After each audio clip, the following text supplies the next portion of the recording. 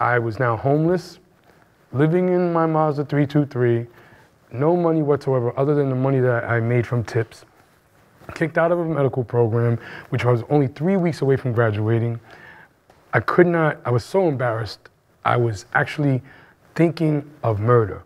For the first time in my life, the demons were beginning to speak to me.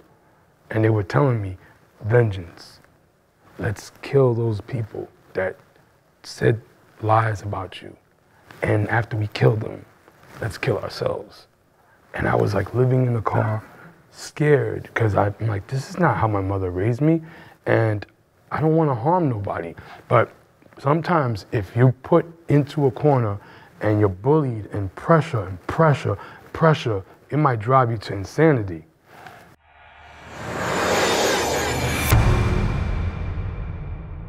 What's up, guys? Thanks for sticking with me to the end of the video. Truly appreciate you.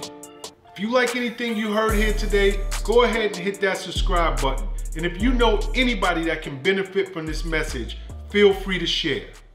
Peace and love.